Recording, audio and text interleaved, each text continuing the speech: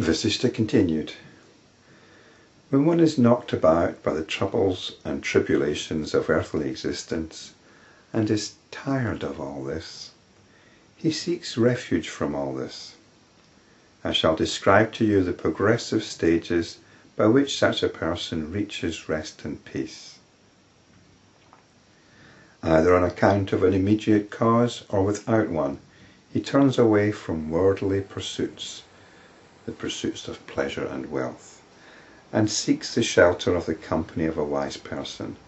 He avoids bad company from a very great distance. So either on account of an immediate cause or without one. There might have been some personal tragedy which makes you question your previous existence, or there might not be any reason for it. You're just looking for some answer because you know you're not living in reality. One of the greatest factors and influences on our behaviour is our peer group. You see this particularly with children.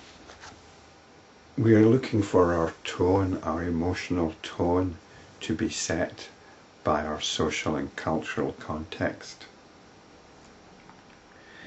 And this might be okay up to a point in the development of the individual, but at some point you need to get away from it, you need to cut off from it. And the emphasis in this chapter is on the company of a wise person.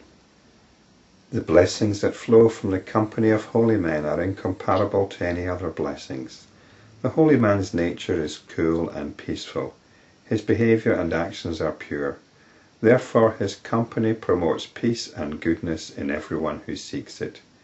In his company one loses fear, sinfulness comes to an end, and one grows in purity. Even the love and affection that the gods and the angels possess are nothing compared to the limitless love that flows from the holy ones.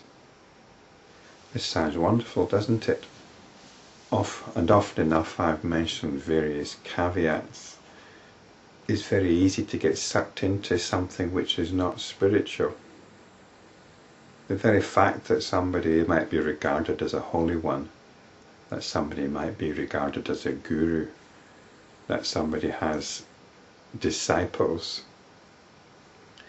gives them the quality of an alpha person, an alpha male, which can hook into certain parts of the psyche in a very unhelpful manner. And if you're emotionally damaged, which most of us are, you need to be very careful what you're getting out of this.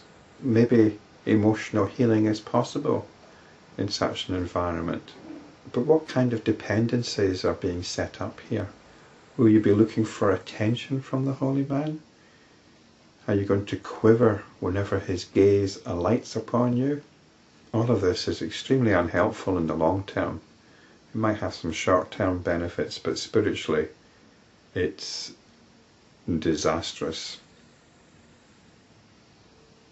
Really, if possible, you don't want to get roped into such a situation.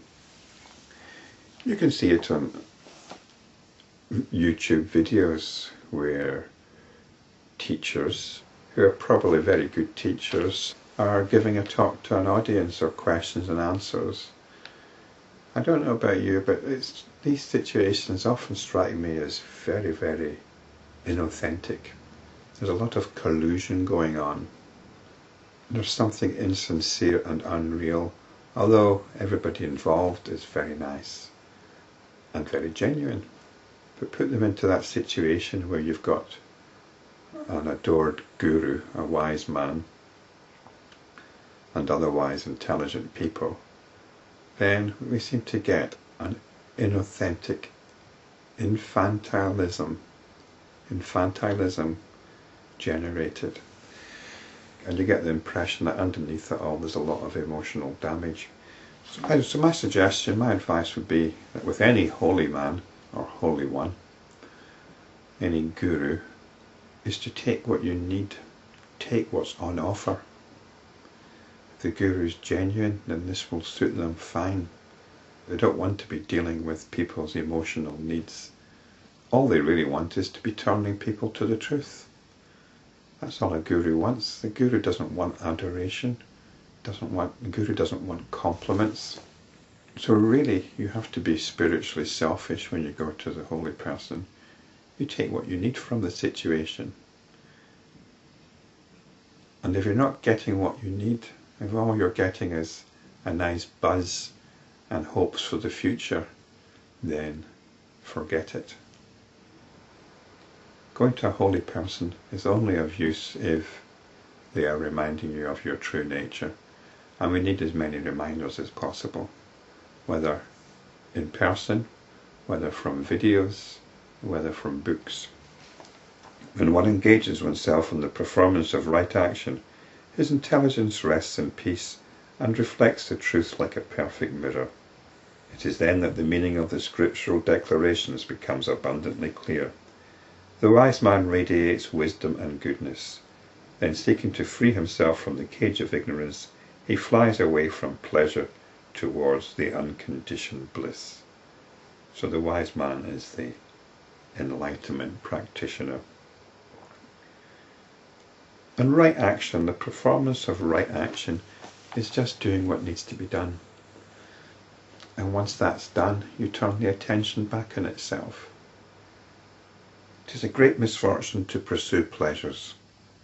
Although the wise man rejects them, they create some uneasiness in his heart. He is supremely happy, therefore, when he does not find himself in pleasurable situations. So this is the enlightenment practitioner. And it seems a bit peculiar to be feeling uneasy about pleasurable situations. The fact is, it's actually harder to deal with positive states than negative states. When you feel happy, you just want to go with it and forget any kind of spiritual understanding. It's when you feel unhappy that you want to reject it, and that reminds you to turn back in yourself.